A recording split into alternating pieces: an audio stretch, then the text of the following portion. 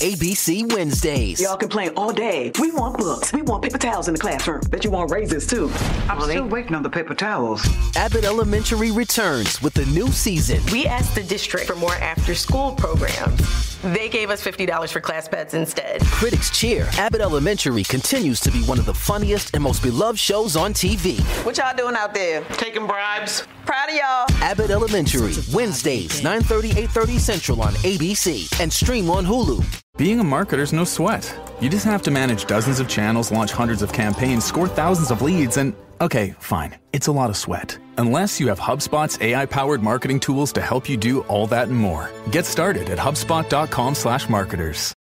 Imagine the softest sheets you've ever felt. Now imagine them getting even softer over time. That's what you'll feel with Boll & Branch's best-selling signature sheets in 100% organic cotton. In a recent customer survey, 96% replied that Boll & Branch sheets get softer with every wash. Start getting your best night's sleep in sheets that get softer and softer for years to come. Try their sheets with a 30-night guarantee, plus for a limited time, get 20% off your first order. At BollandBranch.com, code SPAN. Exclusions apply. See site for details.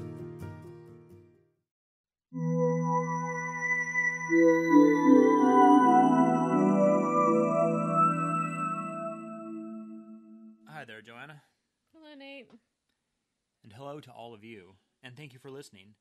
We are Stranger Than, a podcast discussing unsolved mysteries, weird occurrences, misunderstood phenomena, and creepy happenings. This time we will be talking about freak shows. When a baby was born in ancient Sparta, it was not the property of the parents. It was a property of the state. Shortly after birth, the newborn was taken before a group of elders who did a sort of school APGAR test. If the child did poorly in the test, or looked sickly, or had some kind of physical deformity, it was law that the child would be put to death by exposure. Usually. In the early Roman Republic, around 500 BCE, a child born with any kind of physical or mental malady could be legally killed by the father. In fact, it was the father's right to kill, mutilate, or sell any of his children as may be his want. Wow. Yeah. Imagine that. You mind or I'll sell you into slavery, you little bastard. I actually wish I had that threat, and that it would actually hold water there. Yeah, you could actually do it. I mean, maybe at a young age you could trick them into it, but once they get to be... Kids are way too smart now. They know what's legal and what isn't. You can't sell us into slavery. Mm-hmm. You can't leave us by the side of the road. That's not legal, Mom. We know what your name is. The Romans did not have an equivalent word to disabled. They used the word monstrum, and the birth of a monstrum foretold misfortune and catastrophe. Aristotle said, "Let there be a law that no deformed child shall live." Plato believed that the medical treatment should only be allowed for those who can actually get better. Those who can't should not be given medical attention, and those with congenital maladies should be put to death. Wow. Yeah, I thought he was such a reasonable fellow. Yeah, they're pretty hardcore about shit back then. Mm-hmm. In 3rd century Athens, a newborn was not considered a child until a week old, making it easier for the family to kill it if they saw something they didn't like. You don't feel quite so bad about killing something if it's not seen as a human. That's true. In the 2nd century CE, there were special markets where you could purchase dwarves, giants, and those with missing or malformed limbs, hermaphrodites, or anyone else with any kind of severe physical difference as a source of household entertainment. You could just purchase them for fun, then? You could just purchase them for fun. Like, I think I'm just going to have this in my house for... Fun. Fun. Yes. You could purchase one for your kids. That makes me think of, one of the newer Planet of the Apes, and they purchase a human... Like the ape girl purchases a human girl. Oh, was that the one in with Wahlberg? Yes. Yeah. I forgot about that part. I watched that one. I saw that one in the theater. It wasn't... I think that's the only one of the newer ones that I've seen, actually. The 3 newest ones are really good. Are they? Yeah, you should watch them. They're good. Okay. Maybe after I get around to watching The Dark Knight. There you go. You should do that soon. Those not up for sale could put themselves on display to earn a little bit of cash. Dwarves and hunchbacks were especially in demand as musicians and tumblers. So I guess at this point they've stopped making it so that they are just killed at birth and Yes. Now they're just sold in markets for people's entertainment. Well, they were being killed back in the way early times. Mm-hmm. And this is after the turn of the millennium. And so or the turn of the age, I guess. It's going from BC to CE or whatever the fuck that is. Yes, they've stopped, for the most part, just leaving them around. In medieval times, congenital physical deformities were considered the result of the mother sinning. Obviously, it was the mother's fault. There are cases of women being tried for heresy because of these quote-unquote monstrous births. In 1512, Pope Julius II ordered a child to be abandoned in the wild to die. This child was born in Ravenna in northern Italy, and, if real, suffered from several severe congenital disorders. It is said that the parents of the child was a nun and a friar. The child had a horned head, the letters YXV on its chest. One leg was hairy with a cloven foot. The other had a human eye growing out of the middle of it. It was also said to have both genders' sexual organs, wings of a bat, and a clawed eagle foot. Yeah, I'm pretty sure that must have been exaggerated, because I don't think that there's any kind of just congenital anomalies that are actually all those things. Maybe some of those things, but then... I'm thinking that in addition to just making things sound worse or whatever, better in some cases than they are, they were using things they were familiar with as to describe what they saw. Mm-hmm. So it wasn't literally a cloven hoof, but maybe one foot wasn't really there, mm-hmm. and or maybe it was just a big toe or something, and the other one could have been, I don't know. I mean, chances are the whole thing was just, it was like maybe a little bit hairy of a baby. Yeah, there's nothing where you're born with like wings. I mean, there is there's a lot of stuff that you can be born with that's pretty crazy, but wings ain't one of them. No. Working wings would be pretty cool, although you would have to get all of your jackets tailor-made, because mm-hmm. of wings. Although I feel like it wouldn't be that hard. You just have to cut a hole in the back, pretty much. Oh yeah, but how are you going to get you'd have to be a big hole to get the wings through. Well, maybe your wings bend. Well, they bend somehow, but still, there's parts of them that aren't going to bend. Yes, but still. If you put them on, you put over the wings first. You put the wings through the hole first, and then you get your arms through and everything. I've got this all worked out. Okay, that's fair. Apparently, 2 years later, in Bologna, also in northern Italy, a child was born with 2 faces, 3 eyes, and a woman's vulva on its forehead. I'm not sure which forehead or both foreheads, or if the 2 faces shared a forehead.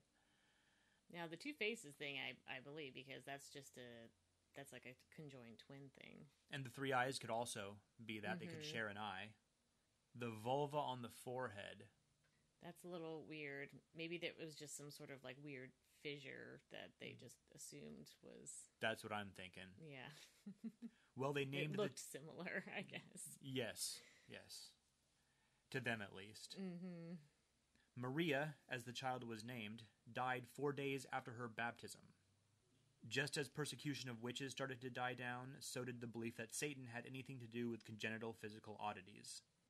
In 1617, brothers named Lazarus and Johannes Baptista Coloretto were born in Genoa, Italy. Lazarus was a handsome man and perfectly healthy. His conjoined twin Johannes, however, was a different story. Johannes was very much smaller than his brother, and the only parts of him visible were his left leg and his upper body, which protruded from Lazarus's chest. A little bit like Quado from Total Recall. Mm-hmm, because, it wasn't he was more of a parasitic twin than an actual conjoined twin. Yes. Because conjoined twins usually have their own nervous system, and they're usually kind of, fully functioning separate people. This is not so much the case. Johannes basically just hung there, and if you poked at it, his eyes would open, and he would make some weird sounds occasionally. Twitch around a bit. He would twitch around and look around, but other than that, he basically was non-functioning. His eyes were closed and his mouth hung slack. He was hanging upside down, so... Right. And he's not... But I think that's creepy. You could make his eyes open. It would just be like kind of like, eh. That's creepy as fuck. Quaid! Yeah, start the reactor. But he ended up saving his brother. Johannes actually saved Lazarus. Oh, really? Yes, because Lazarus once killed a man because the guy, like, teased him, and I guess maybe he was having a bad day and just couldn't take anymore or whatever. Right. So he fucking kills the guy, but then the courts decided that they had to let him go because they couldn't execute him because then they would be killing Johannes as well. Oh, and nice. Johannes was kind of innocent of any wrongdoing. That's awesome. Yeah, so totally got him off the hook for the death penalty. Well, I guess in a manner of speaking, he also saved his brother's life because to earn a living, they went on tour. And so they were making money off of it. He went to England, even appeared at the court of King Charles I in the early 1640s. Normally, now when he was just walking around the streets, he would... He'd throw a cloak over him. Yeah, conceal his brother, because I'm sure he didn't want to have to kill another motherfucker for making fun of his brother. Mm-hmm. You know, they had an X-Files where they had a guy who had a parasitic twin, and like it's a freak show episode. It was a great one, but people are getting murdered in the carnival, and it was actually the parasitic twin that was doing it. It was like, you know, I actually think I've seen that one. Yeah, it was like detaching itself and like scurrying around. I totally remember and that like one. killing people. It was like, yeah, because it was totally like this gross parasitic twin. It wasn't a conjoined twin. It was nasty. That was one of the few that I've it had the jigsaw puzzle dude. Yeah. That was a good one. It is. I'd forgotten about that one. Fortunately, Johannes was not able to detach himself and run around and kill people and wreak havoc. Right. Yeah. It is unknown when the brothers died. There are some claims that Lazarus married and had several children, none of which were conjoined. It seems like sex would be kind of awkward with Johannes always hanging around. Oh my god, like flopping around, literally. Although I guess at the time there wasn't a whole lot of privacy so much. I guess not, but still, ew. A fairly common practice. I mean, he's hanging upside down from his chest, okay? I know, right? I guess, yeah. Awkward. I mean, his head's gonna be like banging into you one way or another. Or maybe it was like just maybe they were good enough and religious enough that it was just for procreation, so they weren't going to be enjoying it. There was just a few quick thrusts and that was it. Maybe, but still, ew. Yeah, it would be weird. It's like, what you want to, like, can you get on all fours and I'm just going to rest his head on your back? That's probably how it had to go down. I bet you there would be a website for that if there was websites back then. Oh, man. I bet you it would have a lot of subscribers. Probably. There's some pretty sick tickets out there. Well, people still enjoyed looking at people with biological oddities, and this grew in popularity until it pretty much really started to blow up in the 1800s. So oftentimes people would pick up a manager and tour around Europe and start getting, beats the hell out of being a beggar and starving to death. Yeah. Slowly starving to death. I mean, if people are going to gawk at you, you may as well get paid for it. Right. Especially because at this time, there's still not, a lot of this time, they don't know why this is happening. Mm-hmm. In the 1800s, through medical knowledge and technological advances, people started becoming less superstitious. People with physical abnormalities were no longer considered tainted by the devil. In fact, mainly in England and America, people were quite curious about these so-called freaks, and this led to sideshows becoming big business. Not only would these sideshows display those with congenital abnormalities, but also people with strange talents. Sword swallowers, fire eaters, strongmen, folks with full-body tattooing, and magicians. Non-living specimens were also on display at sideshows, such as weird fetuses in jars and curiosities from far-off and exotic places. And some of the best ones were, of course, like conjoined twin fetuses. Oh, yeah. Because most of those, I believe, half of those are stillborn. Oh, yeah. Probably even more than half when back in the day. Right, when half of the babies were already going to die. Yeah.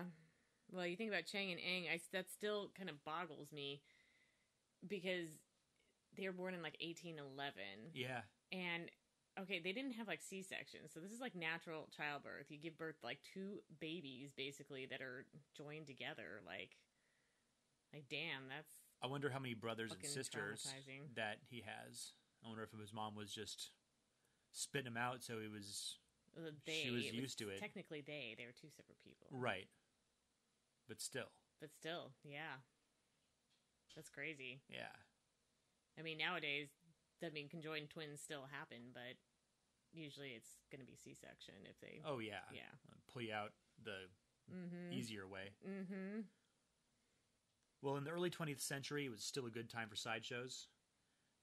Things like movies and later sitting at home watching TV was not only more cost-effective, but also as comfortable. Additionally, people's ideas about what was appropriate changed. It wasn't really cool to go gawk at a person who was born with a physical disability. The laws also changed, despite many of the performers' protests, forbidding the exhibition of quote-unquote freaks. Well, also, like, some of these freaks were like kids and stuff, or they're not only do they have physical impairments, but they are mentally impaired, and they can't like legally give consent to be put on display. And this was new ideas at this time, right? In more modern times, sideshows have had a slight revival, but they mostly exhibit people who do crazy shit, like hang from hooks, stab through their skin, or like fire breathers, contortionists, things of the like. The Jim Rose Circus Sideshow is a well-known contemporary sideshow. The first time I heard of it was when Nine Inch Nails and Marilyn Manson were touring back in the 90s, right around the time Downward Spiral came out. Mm-hmm. And the Jim Rose Circus Sideshow toured with them. Freak shows were at their biggest from about 1840 to 1940. Now there are several types of sideshows under two broad categories. There's working acts and human oddities. Working acts are the things like magicians, fire eaters, what have you. Human oddities are the dwarves and giants and whatnot. As far as the different sorts of sideshows, there's the 10-in-1, which is the one tent that's got the 10 acts underneath it with the cover charge. Mm-hmm. This is the classic freak show model. It's where you could look on people with missing limbs, styled as snake people, dwarves, giants, bearded women, the very obese and the very thin, oftentimes who are married, tattooed people. They'd have a magician to break up the more macabre lineups in there. Mm-hmm. Many times there would also be a final act that was too disturbing for the general public, or, only for men. Those women and children are just too sensitive to deal with. Sensitive, yes. You could also buy these baseball type cards that would have a picture of the person on it with a short background on the back. It's like freak show trading cards? Pretty much. There's single attractions, which were called a single O. These would be things like mythical beasts, infamous objects, or a particularly skilled magician, acrobats, something of that manner. Another type of sideshow is the museum show. This would be where you'd find stuffed exotic animals or things allegedly belonging to famous criminals. Like, this is Ed Gein's house shoes made from one of his victims' feet. Ew. There's also the girl show, which are generally burlesque-style shows, sometimes completely nude, sometimes partially nude, sometimes fully clothed. Sometimes it's women with no limbs, sometimes it's bearded women or fat women. There's all... Right. So that's the four main categories of the shows.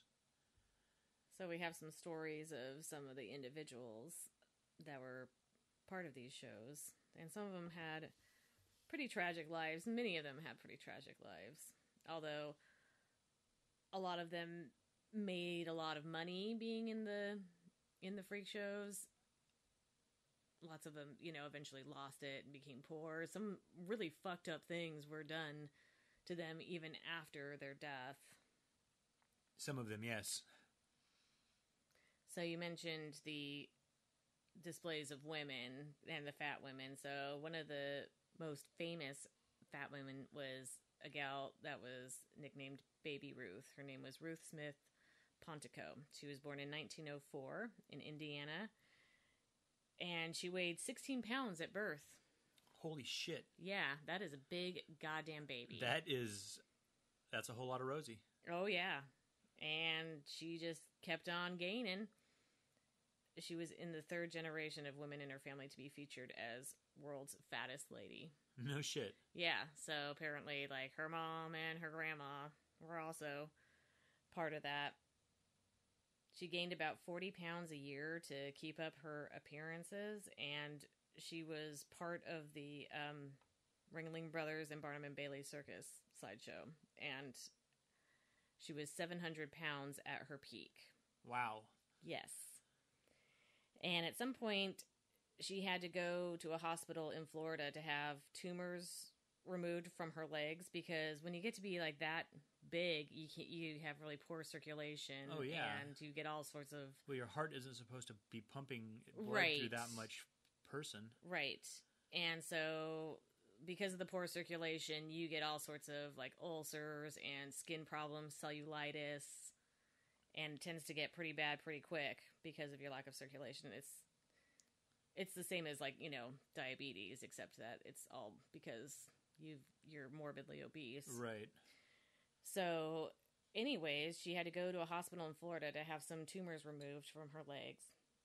And as she was coming out of anesthesia, she began vomiting, which is pretty common.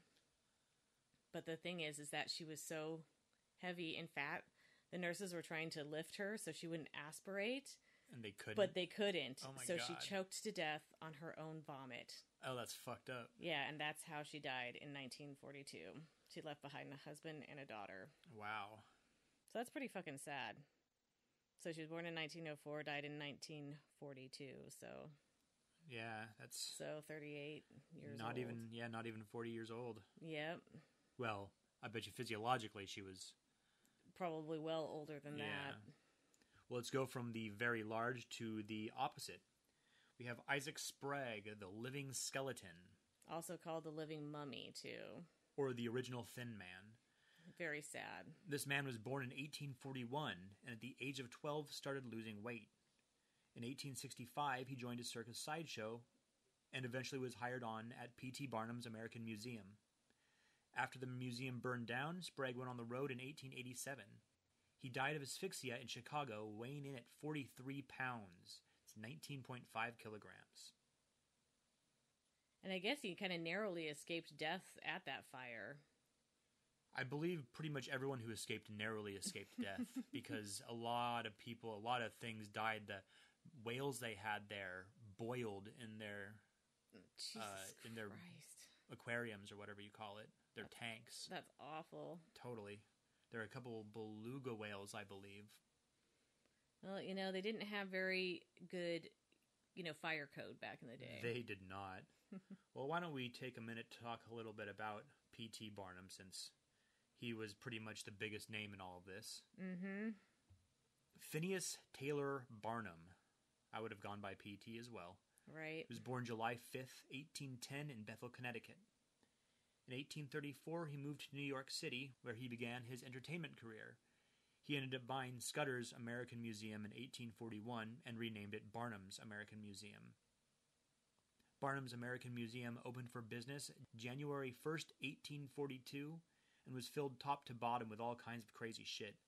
It was basically a combination zoo, freak show, museum, boasting everything from whales to Siamese twins, and even a dog that ran a loom. It's a good boy. Wow. The museum was open until July 13th, 1865, when it tragically burned down. Many of the animals that were able to escape the flames ended up getting shot by police as they rushed out of the building. In 1868, Barnum's second museum burned down, kind of mysteriously.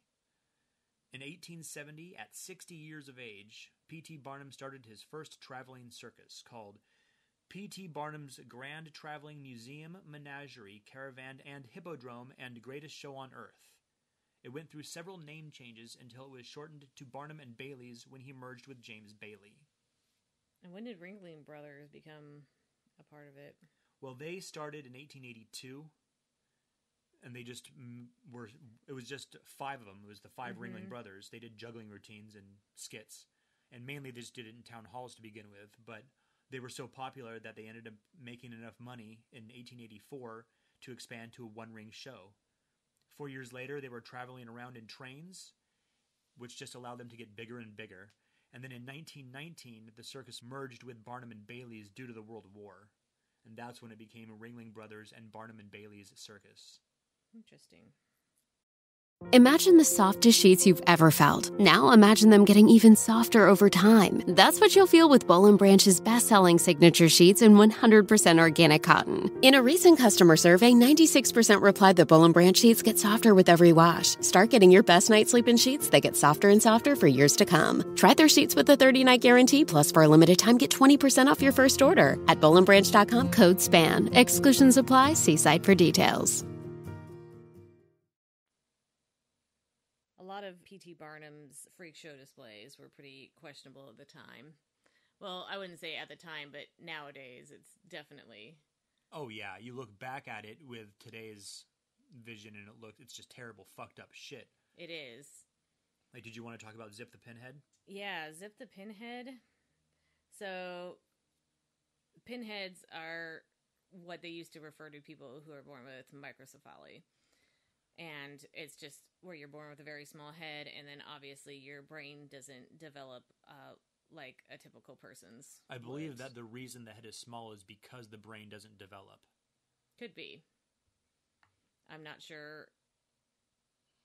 It's weird because what causes what. Yeah, chicken and egg thing. Right, exactly. I was about to say that. So that's something that's going on actually right now with the Zika virus. Yeah, they believe the Zika virus causes microcephaly. Also, in Japan, there was apparently 11 women between 11 and 17 weeks of pregnancy that were under 3/4 of a mile, 1.2 kilometers, from ground zero on the Hiroshima and Nagasaki nuclear attacks. And 7 out of these 11 women gave birth to children with microcephaly. And this is the only proven congenital abnormality that can be linked to the nuclear blasts. Interesting. Yeah, so Zika virus and getting the nukes dropped on you will... Also, fetal alcohol syndrome usually results in microcephaly. Yes. Do you remember we had one of those kids at our high school? Really? Was it James? I think that was his name. The one who used to like punch and do karate. Oh yeah, by himself. Yeah, he was a microcephalic. Really? And he had fetal alcohol syndrome. I don't really remember. I just remember him because he was famous, I guess you'd say. Right. Everyone knew him because he went around and was doing the ninja moves. But yeah, poor James probably could have had a much better life had his mother chosen not to be a fucking alcoholic while she was pregnant. Yeah. So likely. Yeah. So there's a whole myriad of reasons why you might be born microcephalic, but back then they would call them pinheads. And oftentimes billed as like a monkey man or a man monkey, a missing link. Well, Zip the Pinhead was billed as a man monkey and a missing link because he was black. The other two, there's a few other pinheads that were famous. They were referred to like the last of the Aztecs or something like that. Schlitzie the Pinhead. Schlitzie the Pinhead was billed as last of the Aztecs. He was also portrayed as a girl, even though he was a guy. He was in a lot of movies. He was actually in Freaks. Yeah. And The Sideshow, 1932 and 1928, respectively. Those were his first 2 movies. But Zip the Pinhead was portrayed as a missing link because he was black and a pinhead, basically. Which is pretty fucking awful. And this was also, at the time, he was born in 1842. And so... Although he was born in New Jersey, so that was a... He wasn't a slave. He was not a slave. It was still racist as fuck. Oh, yeah. And I mean, his parents were extremely poor, and so good old P.T. Barnum picks him up and has him be part of his sideshow. He was one of his most lucrative acts. But he was billed as the Monkey Man. Yes. And he had kind of a sign on his display where he was like displayed in a cage where he was often like shrieking and screaming, and that was part of like his bit, I guess, was to kind of appear as wild. Yes, as they didn't want him possible. to talk. They didn't want him to Right. use They actually English. paid him not to talk. $1 a day not to talk. Mm-hmm. Although $1 a day in 1860 is a fuck ton of money. That is a lot of money. Anyways, on his cage or whatever, he had it written, "What is it?" Yes. Yes, that was actually something that Charles Dickens, who was a friend of P.T. Barnum, said when he went and saw his menagerie and saw Zip the Pinhead. What is it? And P.T. Barnum's like, "Hey, I like that. Yeah. Let's paint a sign and put it on his cage." Ugh, yikes. However, There's another one. There was another black woman, Joyce Heth, and she was also used in P.T. Barnum's act, and he claimed that she was 161 years old, and she was nursemaid to George Washington. Yes. And she was also had microcephaly? Yeah, it doesn't say why she was part of the sideshow other than he was trying to... I guess it was one of his kind of hoax things. Oh, okay. Just made her look old as fuck? Yeah, just made her look old as Okay. fuck and just tried to pass it off that she was born in the island of Madagascar in 1674 and was now the astonishing age of 161 years old. And when she died, he charged admission to her autopsy. Oh, really? It cost 50 cents to get in on that action. Damn. Yeah.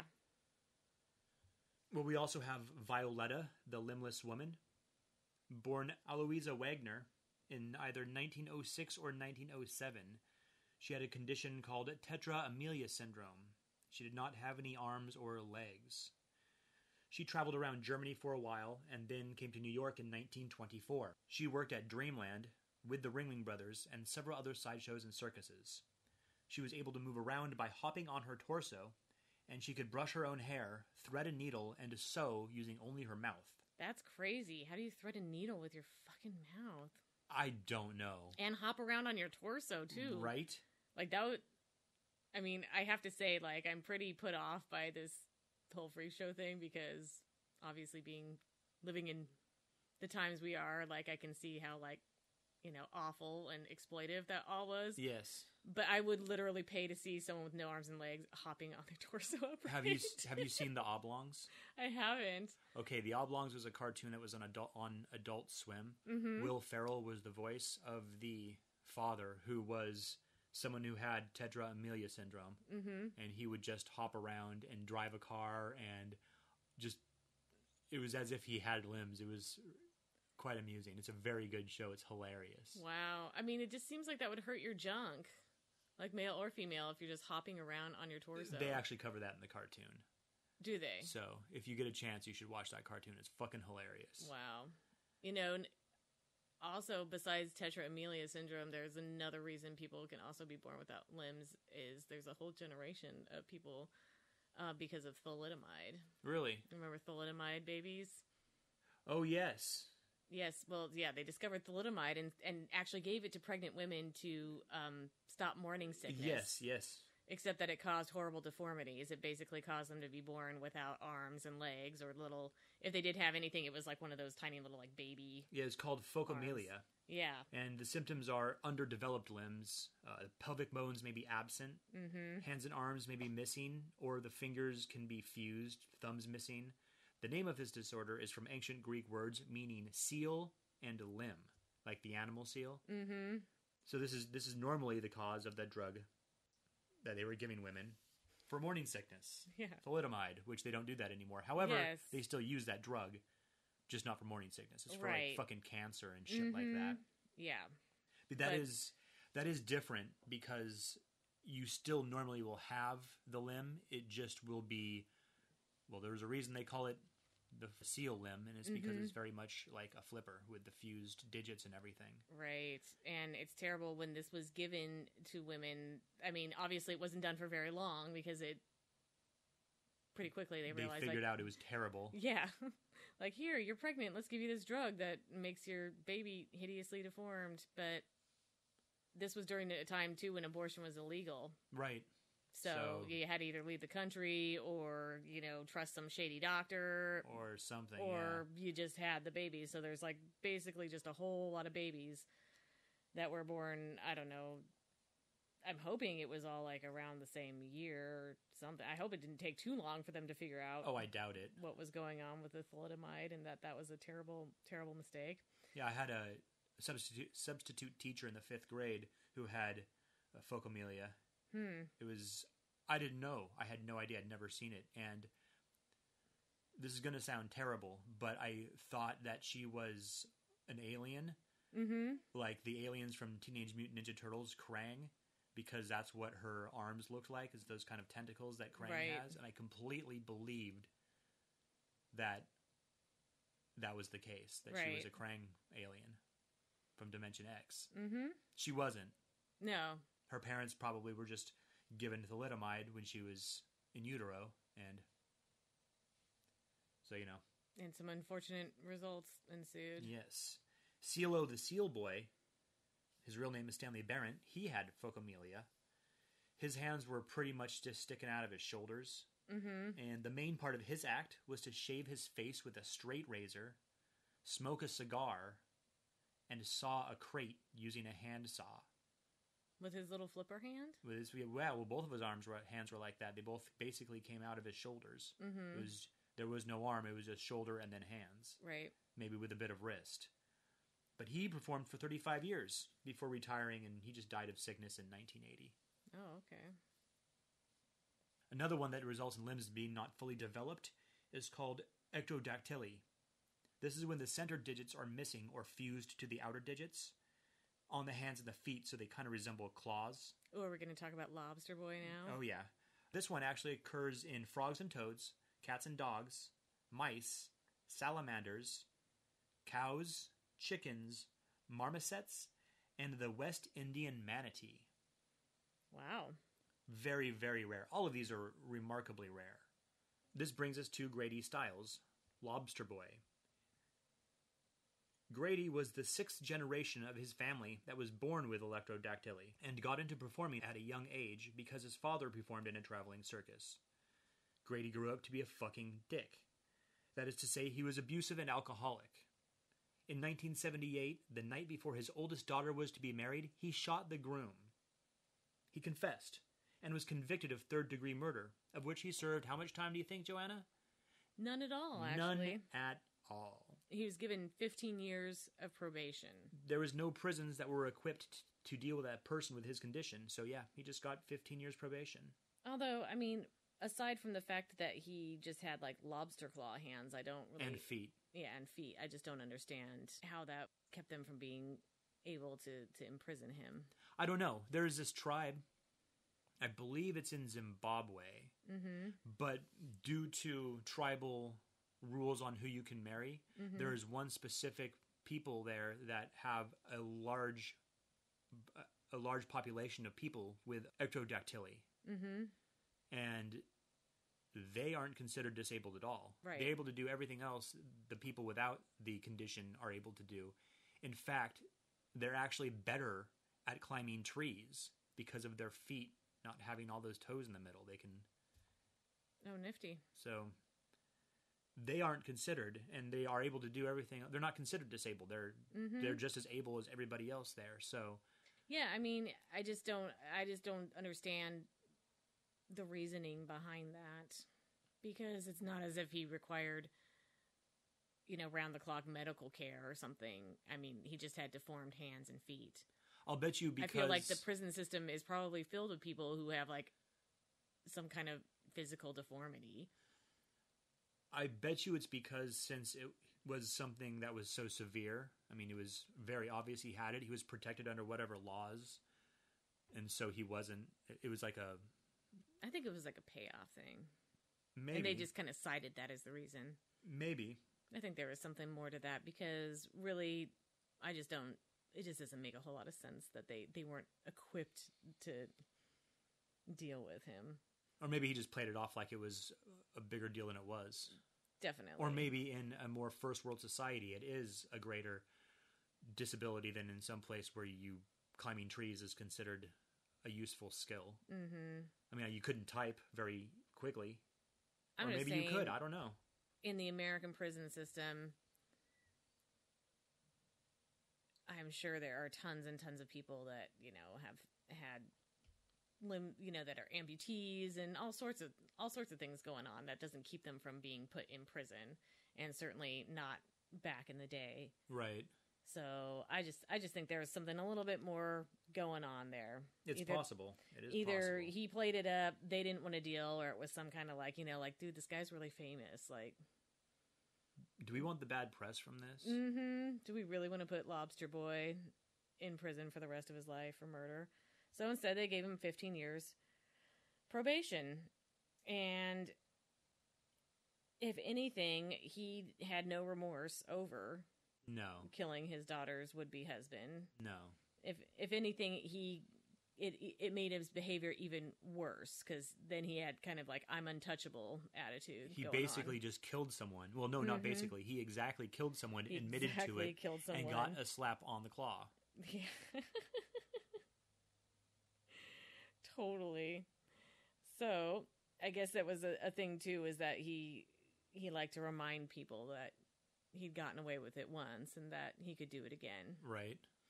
So I would hope if he shot someone else and killed him and was just like, nope, did it again, they would put him away, but right. It's hard to say. It's hard to say because he met with a violent death himself, apparently after putting up with all of this abuse and threats for so many years.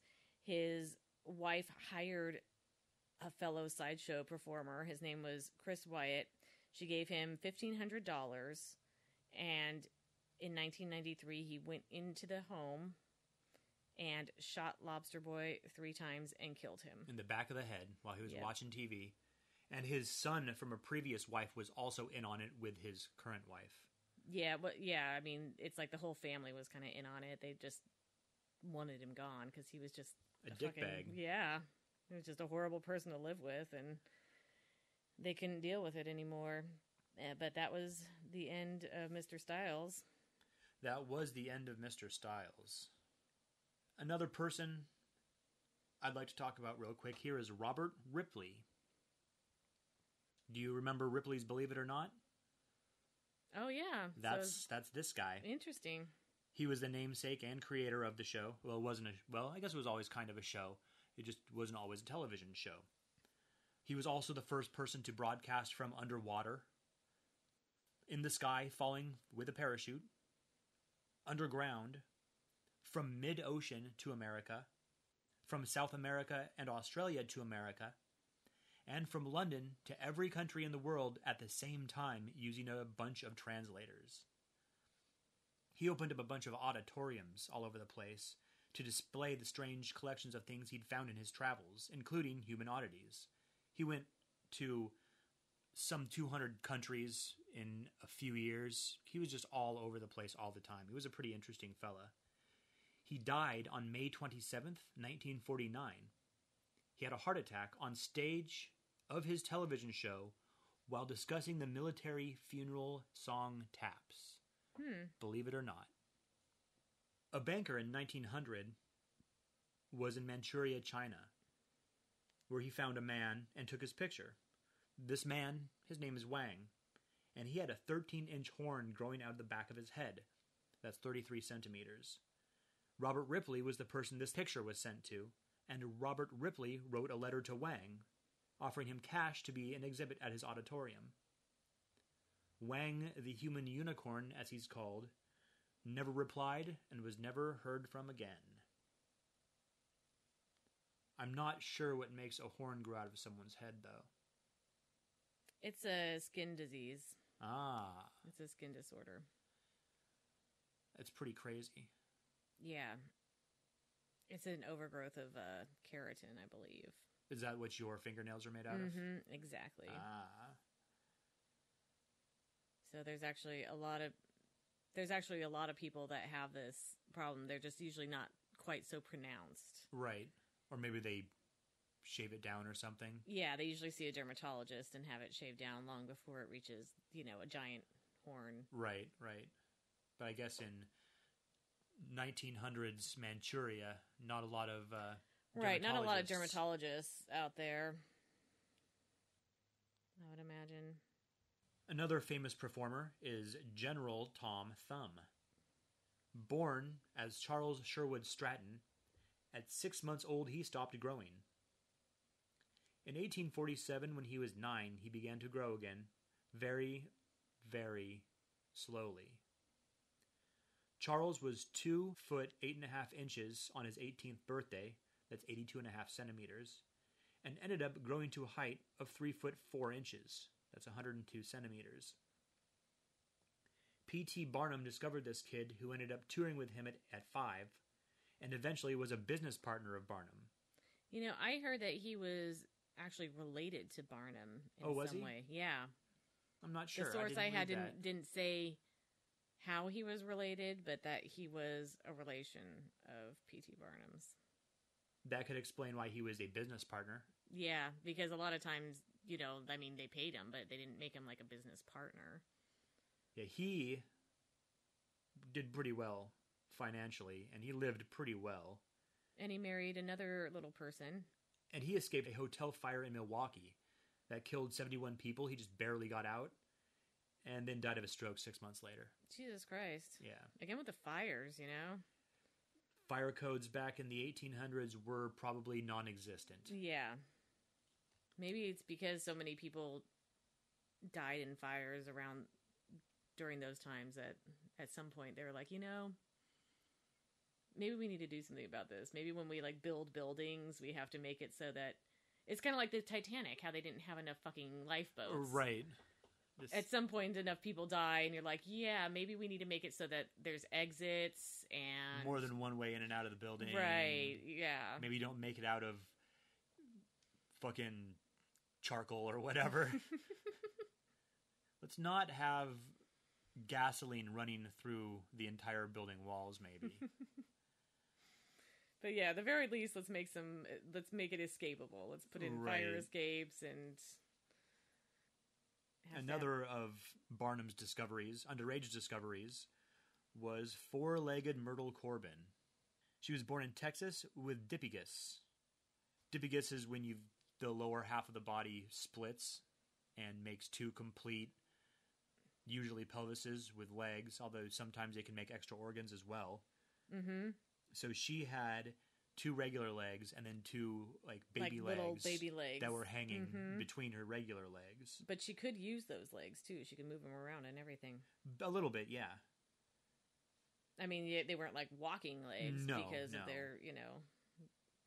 So she began working with Barnum, as I said, at 13. Later, she worked with Ringling Brothers, and then she also worked on Coney Island. Coney Island, that's the one in New York.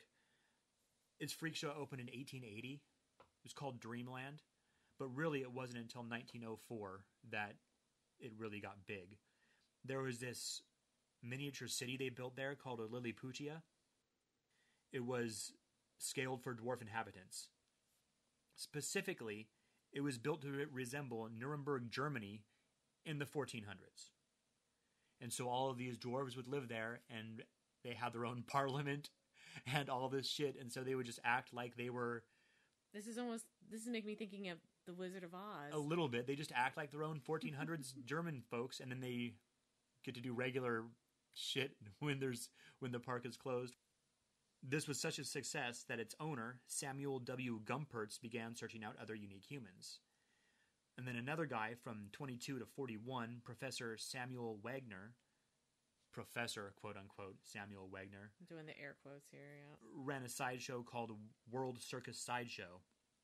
That was also at Coney Island. When most of the sideshows displaying human oddities went out, most of the freak shows began to fail.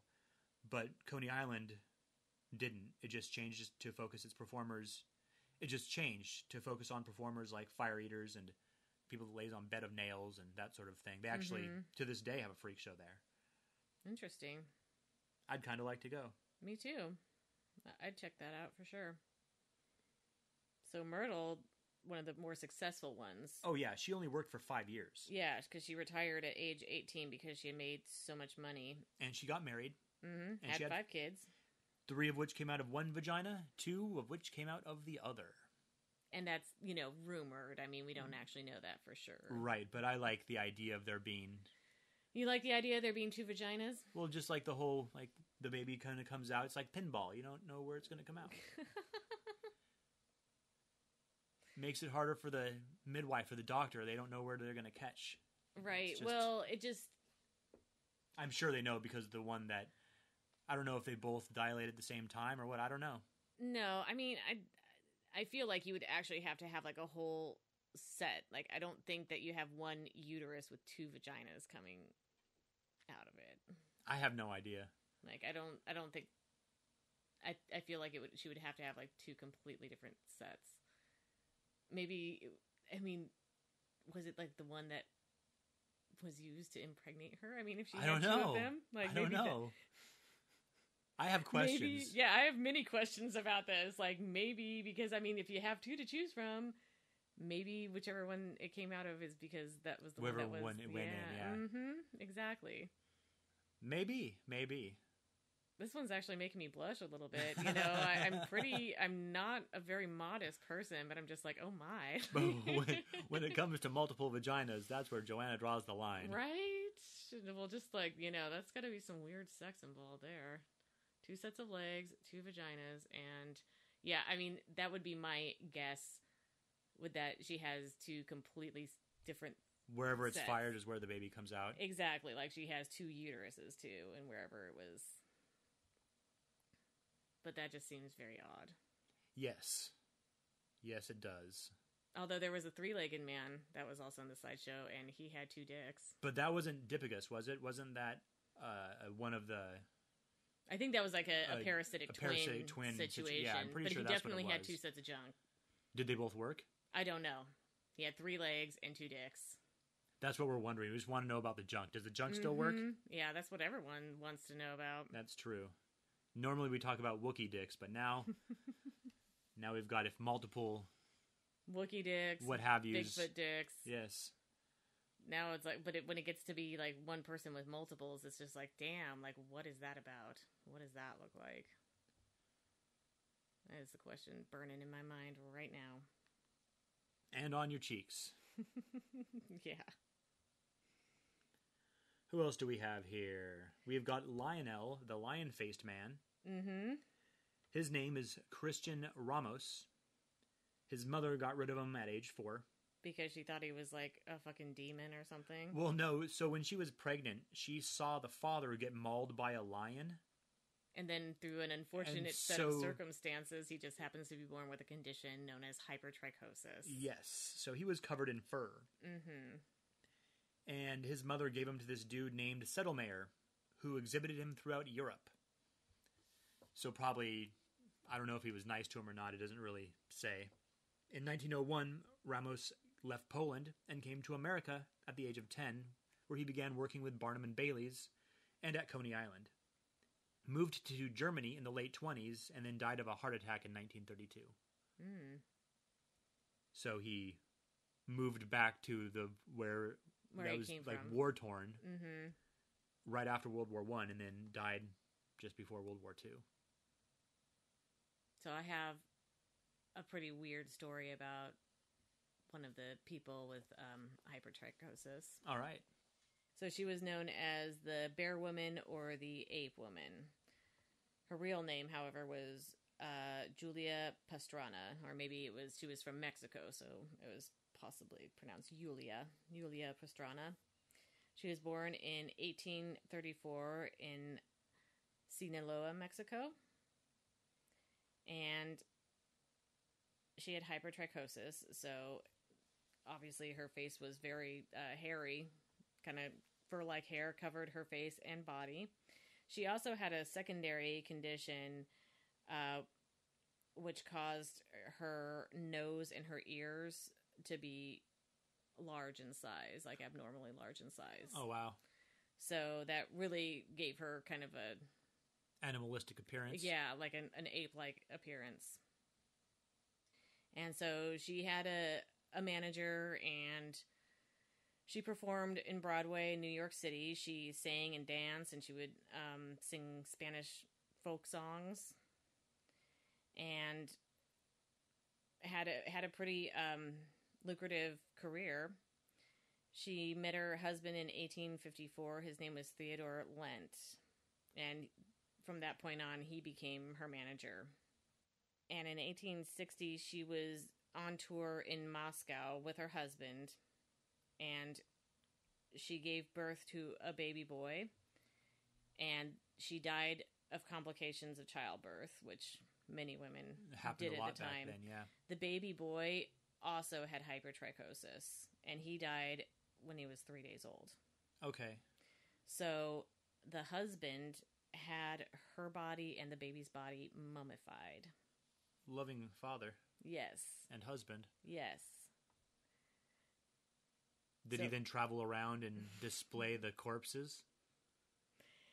He just hung on to them. I just hung on to them. He hung on to them, and he actually married another, he married a bearded lady. So bearded lady and people who are styled as these ape people, they're two different things. Hypertrichosis is where it's hair all over. Yes. Hirsutism is where a woman grows hair in areas that generally only men do. Right. Probably because of a cruel hormonal imbalance of some kind. Yes, it's something of that nature. Mm-hmm. There was Jean Carroll, the bearded lady that became the tattooed lady. So she worked in a sideshow as a bearded lady. Very lucrative. She and a contortionist named John Carson were into each other, but John couldn't get past the beard, and Jean didn't want to give up the job. Her solution, she got the beard removed using electrolysis, and then got her entire fucking body tattooed. They got married, and she got to continue working now as the tattooed lady. Interesting. Yeah. Just didn't care for the beard, huh? John didn't like the beard. I can see that. I wouldn't like the beard either. I mean, it was unfortunate way back in the day they didn't have electrolysis. So yeah, this was if you were one of those women who had the bearded lady, I mean, you were just kind of stuck with it unless you wanted to shave like 5 times a day. Yep. On Yulia Pastrana, interesting fact though. So you know how her husband went on to marry a bearded lady? Yes. He died in 1884 in a mental institution in Russia. So apparently he went crazy. After she died, he married a bearded lady. Probably, he had her body mummified, right? And his son's body mummified. So maybe it wasn't to be a weirdo. Well, it was weird. That's for sure. Yeah. It was weird and unhealthy. And then he tries marrying this bearded lady. I don't know, maybe as a replacement to her, just wasn't enough hair. Because he called her Zenora Pastrana, so he gave her like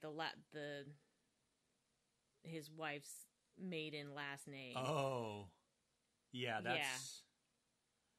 Yeah, he kind of insisted on calling her like this variation of his wife's name, and at some point, I guess he went into a Russian mental hospital in 1884, which I can't even imagine how lovely of a place that must have been.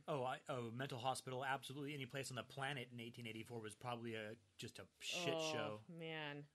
So somehow the bodies of Pastrana and her child ended up in Norway.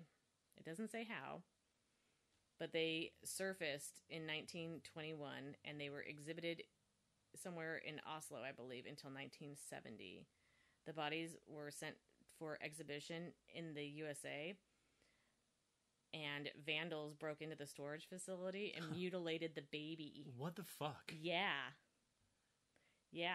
So eventually, after many more years, and I don't know who really stepped in to do this, but Yulia's body was eventually sent back to Mexico and buried in her hometown. That's nice.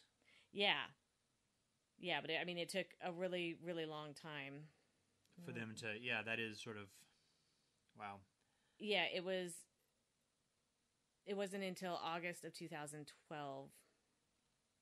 Or actually, that's just when it was reported. Never mind.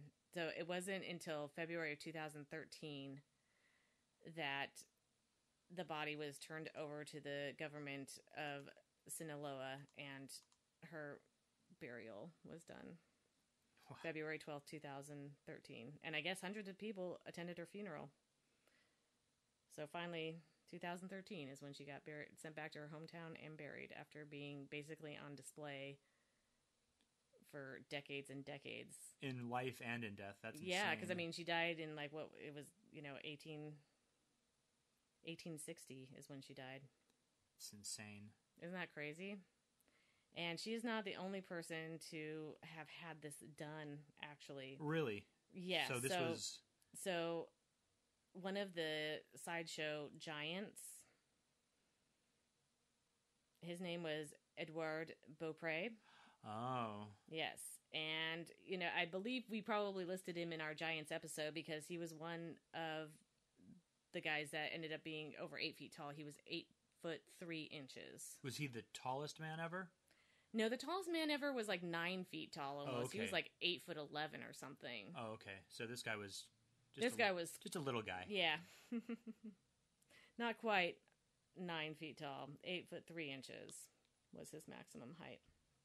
He did die young from a pulmonary hemorrhage at age 23, which is not unusual. No. Because of, again, your circulation. Your heart isn't meant to pump through such a large body. No, it's... all sorts of complications from that. When he died, his body was sent to be embalmed and prepared for burial. And apparently he was supposed to go back to Saskatchewan, which is where William Burke, the circus manager, who was like his manager, was based out of, but he didn't want to actually deal with like the cost of shipping his body back there. Right. So Burke instead convinced his parents to bury him in St. Louis so that he wouldn't, didn't want to send back because it would cost a lot. I mean, he's a big guy. He is a big guy. Come on, man.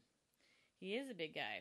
I'm sure this manager was rolling in the dough. Yeah, so in order to, spare everyone the cost of shipping the body, he's like, let's just bury him here in St. Louis, which is where he had died. And the family said okay, and they believed that the funeral had took place because I guess they weren't there. So maybe Burke contacted them and said, I'm so sorry, your son is dead. We're going to go ahead and bury him here instead of sending him back to Saskatchewan. And they believed that the funeral took place. But instead, Burke skipped town and stiffed the embalmers the money of just like embalming him and everything. What the fuck? Yeah. What a jack off. Yeah, I mean, he basically did like a dine and dash, except for the dead person. A die and dash. That's fucked up. So the funeral director, who was the guy who, embalmed him and then... couldn't build a... Yeah, and then Burke skips town and he's just kind of left with his body. To make up for his financial loss, they put Edward's body on display in the storefront window in hopes of making like some kind of profit or some kind of like advertisement for their services as funeral directors. I'll be damned, and the family never knew. Right, yeah. The family had no idea. They thought that the funeral had actually taken place, that he had been buried in St. Louis. People will do some fucked up things. Right? And so when they were left with his body and the guy didn't even, pay for what they had done, they're like, let's put him on display. Let's put this 8'3" giant dead body in our storefront window in hopes of attracting like more customers. I wonder if it worked. And it did work. It caused so much, so many people were constantly outside of the building and holding up, traffic in the general area that the authorities eventually forced them to remove it from its storefront display. Like, you're just causing too much traffic. Yeah, guys. like, exactly. So Beaupré's body was sold 2 times after that. So I guess whoever ran the funeral home sold his body to somebody, and then that person sold his body to somebody else, and eventually he ended up in the Eden Museum of Quebec.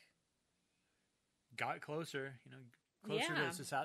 closer to Saskatchewan than St. Louis, that's for certain. That is true. That is true. So a circus had purchased it, I guess, in 1907, and his body was in a shed in Montreal because the circus that had purchased it had apparently gone bankrupt. Oh, right. And so they just had a storage shed someplace. So, yeah, they just had a storage shed somewhere, and his body was just chilling. Fuck. Literally, if he was in fucking Montreal. Yeah, literally chilling in a storage facility.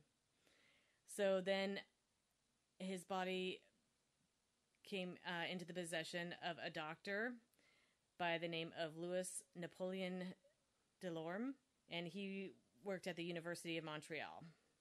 He mummified Edouard and placed him on display for the Faculty of Medicine.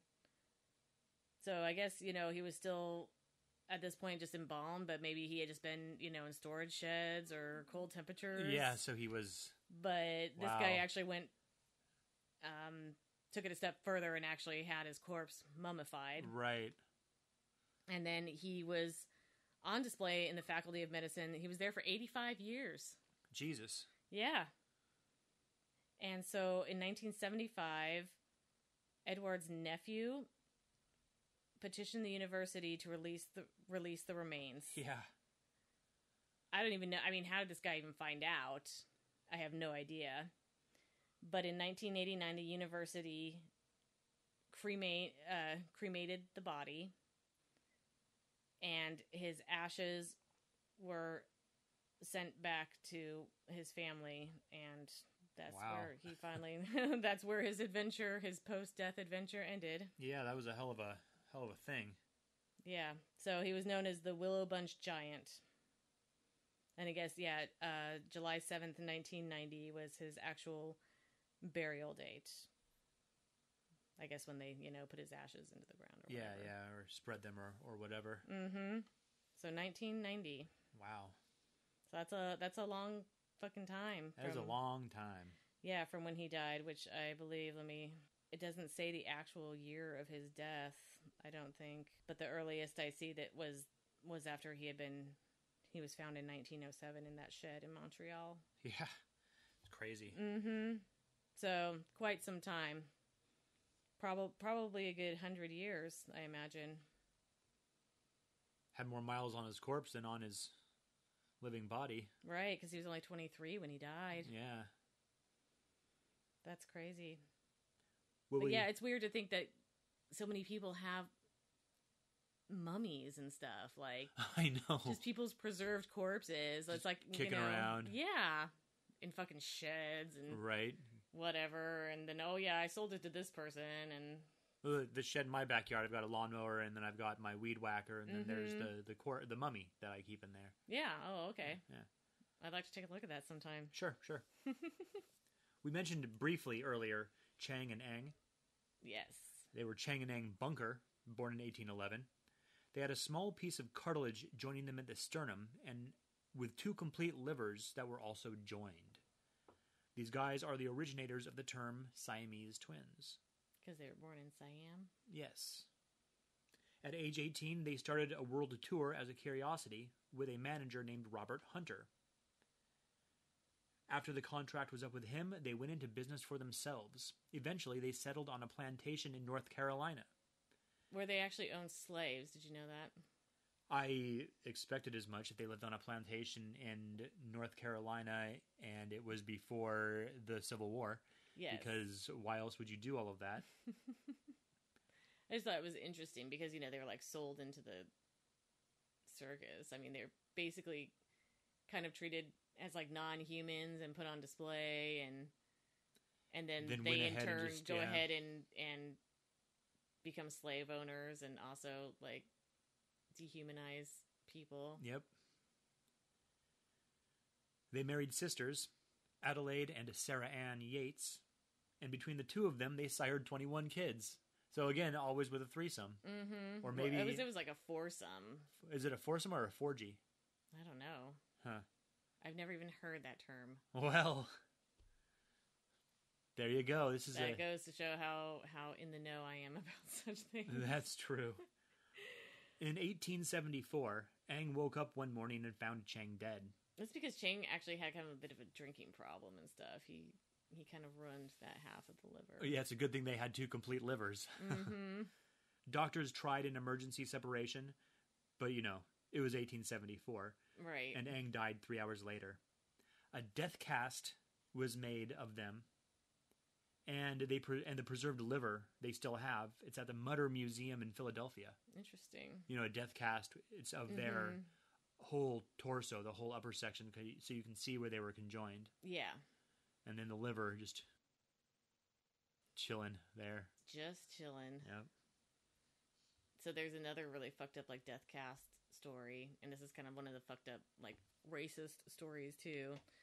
So there was a woman, and she was basically plucked right out of her tribe in Africa. Her name was Sarah Bartman, and she was discovered in Cape Town, Africa. And it was a British military doctor named William Dunlop.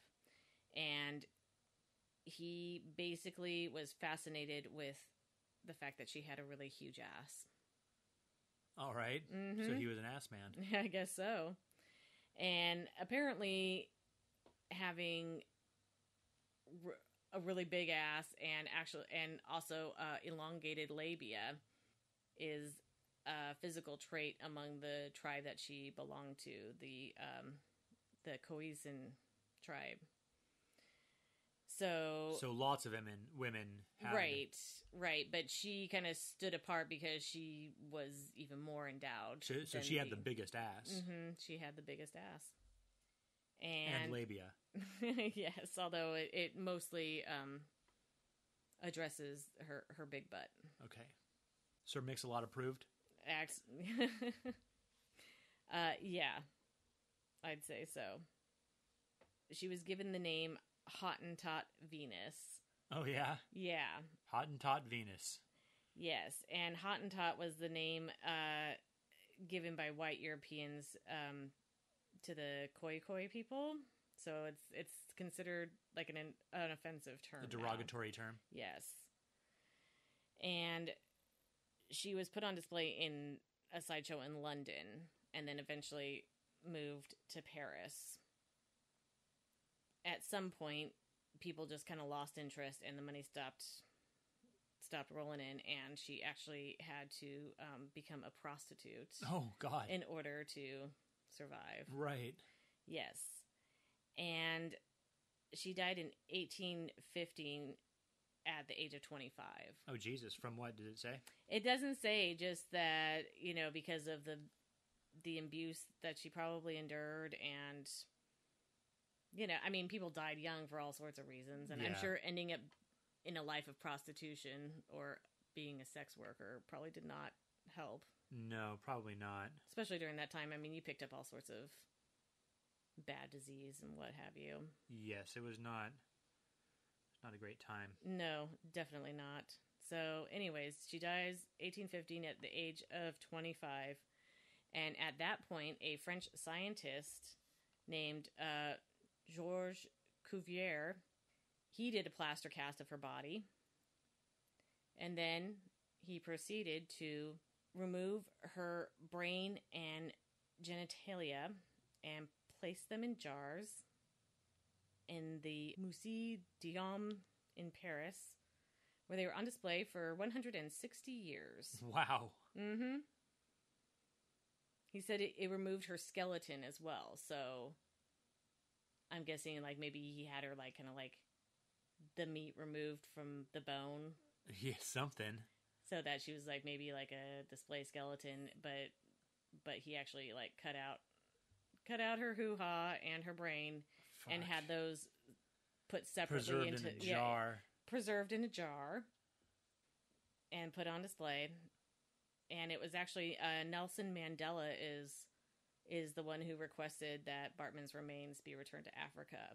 Yeah, no shit. And that finally happened in 2002. Oh, wow. Mm-hmm. Very, very recently. Yeah, a lot of these were really recent. I mean, that giant guy, that was like 1990. Yeah, yeah. Which is, you know, getting to be a long time ago, but not... Still, it's not... Still. And then that gal from Mexico. Yeah. That was 2013, and then this gal got returned to Africa in 2002. But it's just like, dude, what is wrong with some of these people? A lot of it is... Yeah, I know. It seems like you just when asked, you'd be like, yeah, sure. Like, let's go ahead and give up this skeleton that we kind of got in a fucked up way anyway. I mean, you know the history of these things. Why don't you just, if you're not going to do it proactively, you know, before you get asked to do it, then why don't you just do it when asked? Oh, yep, no problem. You're right. My bad. We shouldn't hold on to this. This is kind of fucked up. We have it anyway. Right.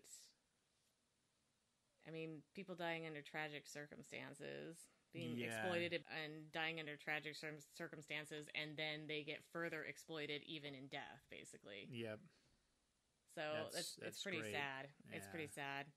Another one that's very sad is some of these sideshow freaks were actually like kidnapped as children. Oh, I believe that entirely. Yeah.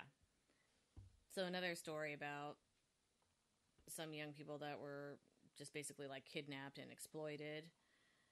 Where the story of the Muse brothers, George and Willie. And in 1899, they were on their farm in Truvine, Virginia, and basically lured by a guy with candy, the classic stranger with candy story that we, you know, always warn kids about. Right, don't get in the van. Exactly. Although now the this reason was pre-van.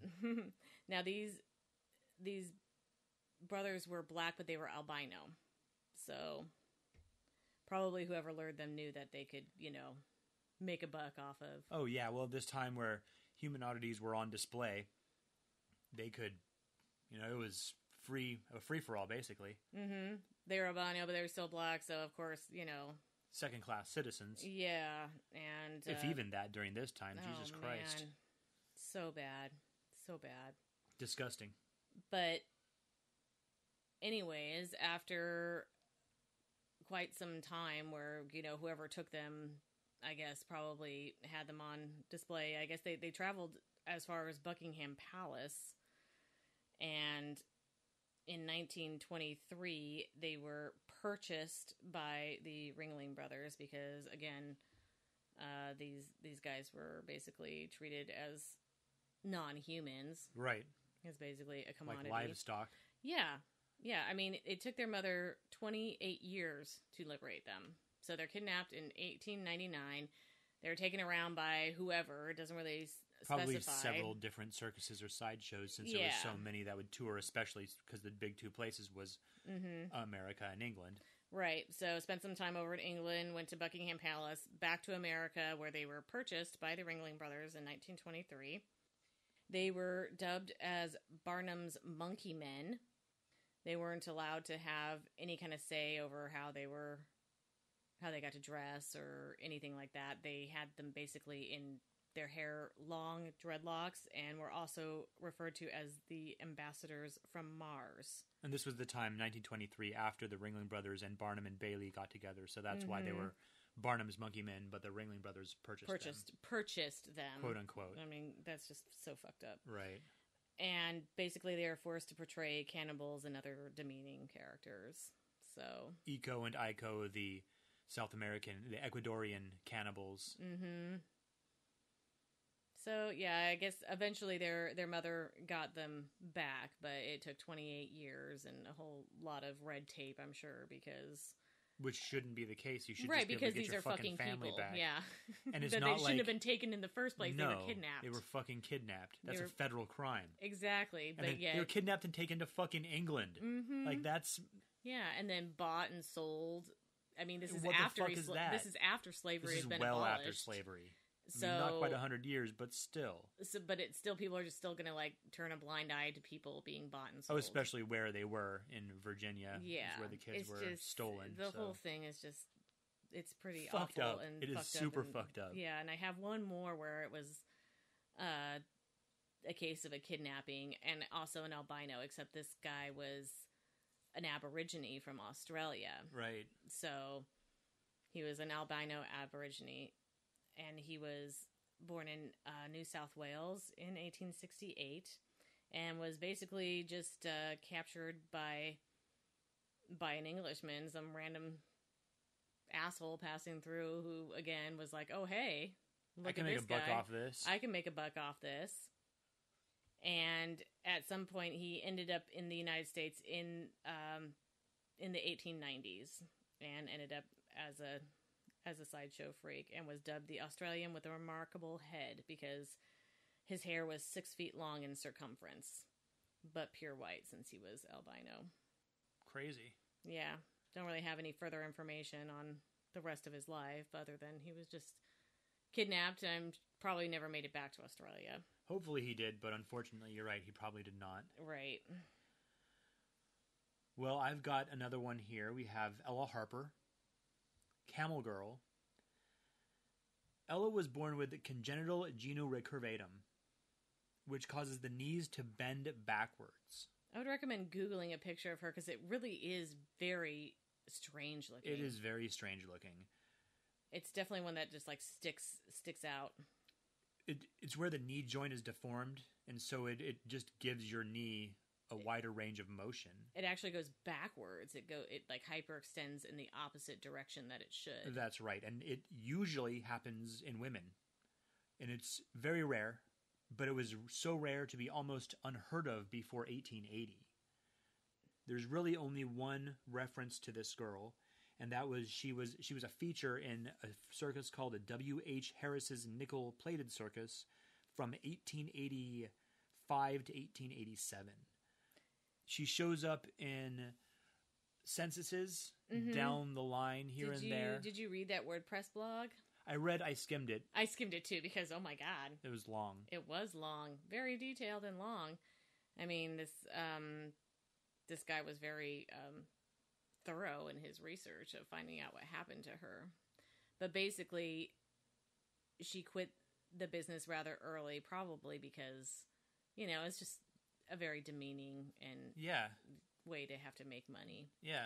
So she goes home and ends up not marrying until she was 35 years old. She had a child. She did get married and had a child who only lived for a few months. And then she adopted a child who also died within 2 to 3 months. Jesus. And then a few years later, she herself died of colon cancer. So pretty sad life for Camel Girl. Yeah, that's unfortunate. It is unfortunate. That's not great. And then here's one where this guy was a pretty big oddity. He wasn't born with a physical deformity other than he didn't seem to have any sense of pain. So he's one of those human pincushion guys. Yeah. And this guy is a pretty famous one. So his name was Miran Dejo. And he was in the sideshows in the 1940s. So he would actually impale himself with a sword. Oh, crazy. Yeah. Like in the torso? Yeah, like there's a picture of him and it's almost like a fencing sword, so it's one of those really thin ones. Like a rapier? Yeah, like a needle sword almost. And it's going like directly, it's going in through his back, through and protruding through his nipple. Oh, Jesus. Yeah. He must just be really good at getting around organs. Right? And I just don't get it how that doesn't hurt at all, but... Well, I know that when one is a masochist, it's because the brain misfires and pain is instead felt as pleasure. Interesting. So it's probably something similar to that.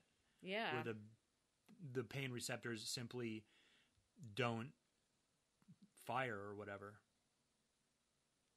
Yeah, and people were so skeptical over his performances that he actually had x-rays done to show that the things actually went through. Yeah, this isn't some sort of trick.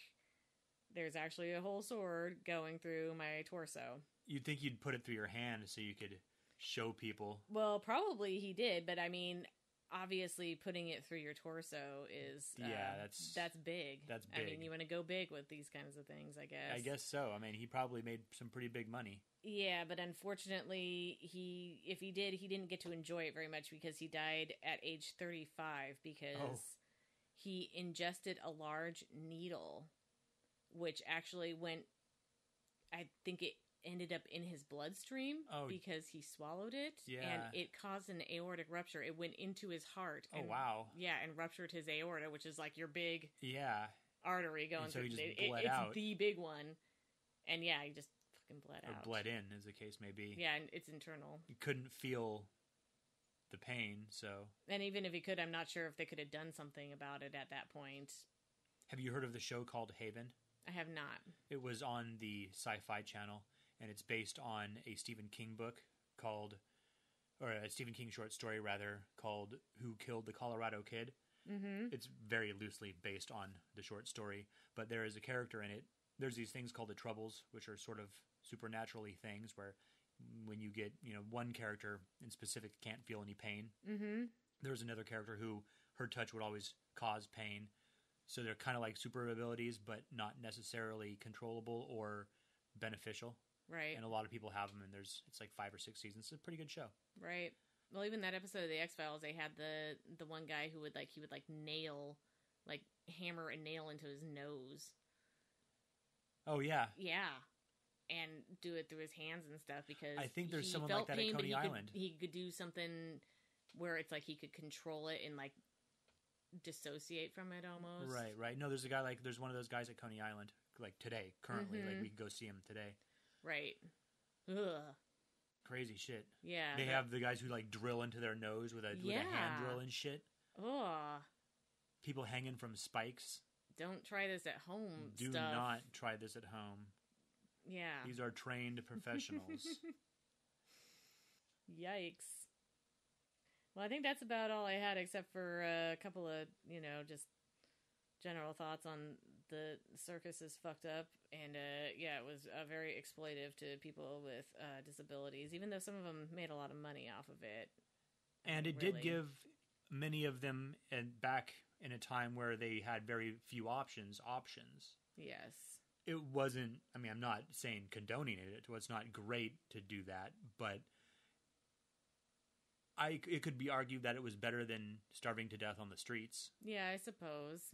In some ways, but maybe in other ways not so much. Yeah, well, definitely in other ways not so much. Yeah, well, the ones kidnapped from their families. Well, if you don't have a choice, that's a completely different story. Mm-hmm. Then you've got your options being taken from you.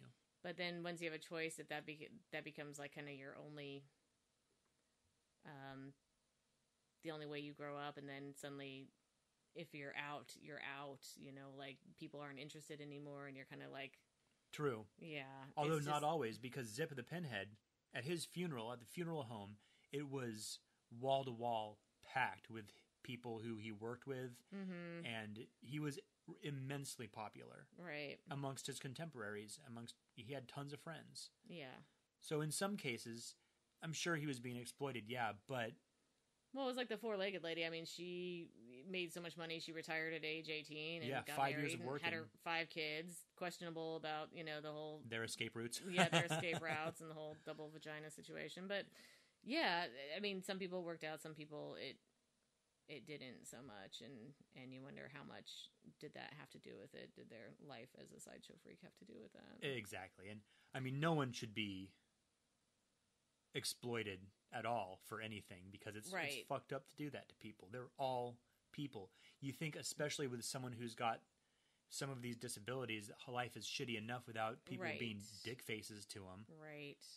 And you want to talk about some fucked up shit. They're just this random fact I learned when I was looking through all these sideshow freak stories for this episode. I found out that it's long been known that circuses have not always been kind to animals. Oh, yeah. The way they have treated their animals. Elephants in particular, they were banned, they stopped using elephants in 2016, and by 2017, Ringling Brothers, Barnum and Bailey closed his door forever. Yep. After being on the road for 150 years. Yep. Something like that.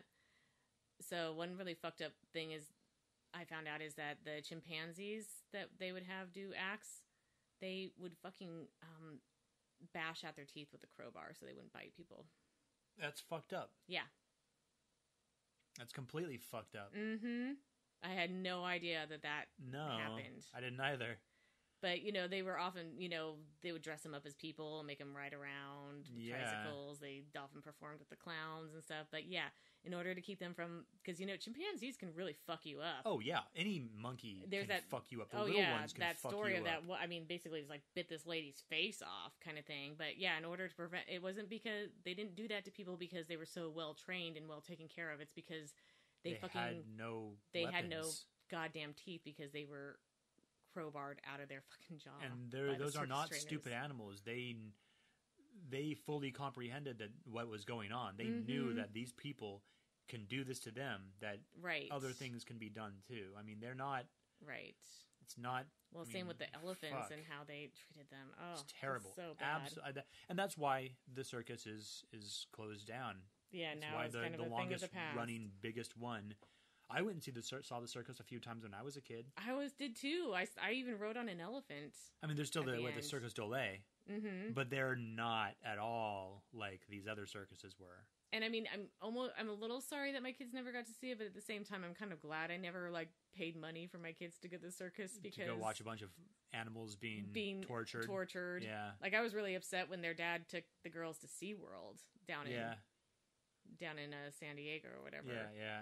It was like, dude, seriously? Because my daughters come back and they're like, yeah, because I mean, the things with the orcas is just so bad. Oh yeah, it's just torture. And they're like, oh no, he jumped and he had to do tricks for his food. I'm like, yeah, that's the whole point. That's not very nice. Didn't we talk about that once? I don't know. I feel like we did. I don't know if it was on a show or we just talked about it in general. I don't know. Oh, I think at some point we did because they killed people. Yeah. Some of those orcas have killed people because they've gone basically crazy from being in that tiny pool. Yeah. Where they can do nothing but swim in circles when in nature they actually swim hundreds of miles a day. Yeah. And so it's like the equivalent of putting somebody in a room, a tiny little room where you can hardly even move around, and that's where they are 24/7 for years. And yeah, it makes somebody go fucking nuts. But I remember as a kid, I loved movies about the circus, and I loved circus stories because it was portrayed so much. You just didn't know all the fucked up things behind it. It looked like fun, and it was not as. It's like I totally wanted to run off and join the circus. That'd be so much fun. But unfortunately, it would have been terrible and shitty. Yeah. Probably would have died an alcoholic or something. Who knows?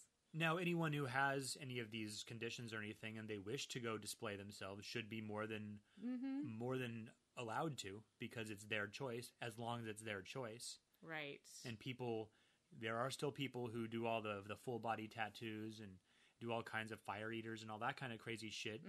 Maybe stuff they're not born with that they chose to do, but... Right. Those are still things that are around.